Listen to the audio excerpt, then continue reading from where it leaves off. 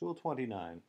In a command or request, if you use a name or term for the person you are commanding or requesting something from, that name or term is not the subject.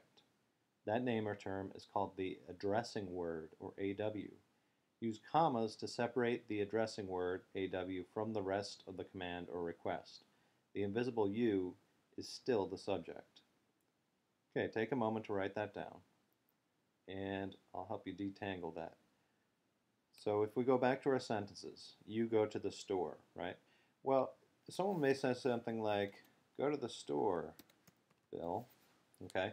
And you may be tempted in that sentence to say, oh, Bill is the subject because he's the one going to the store. Well, this tool tells us not so. You is still the subject.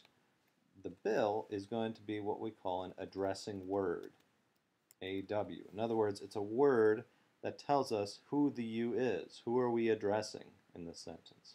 Okay. Similarly, you buy me a loaf of bread, right? Buy me a loaf of bread, Marie, right? Again, that Marie is going to be our addressing word, AW. Or I may say, Mom, get out. Leave me alone, right? Similarly, that mom is still not the subject. The subject is still you, and mom there is the AW, or addressing word. Okay. Oops. You'll notice the second part of this tool tells us that we use commas to separate the addressing word from the rest of the sentence. So if the addressing word is at the end, we put comma, then the addressing word.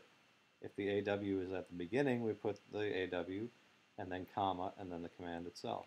We could even put it in the middle, right? While you're up, Joe, get me a soda. Okay.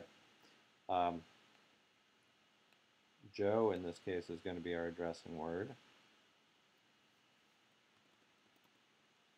AW. Get is going to be the verb. And what's going to be the subject? It's going to be that invisible you.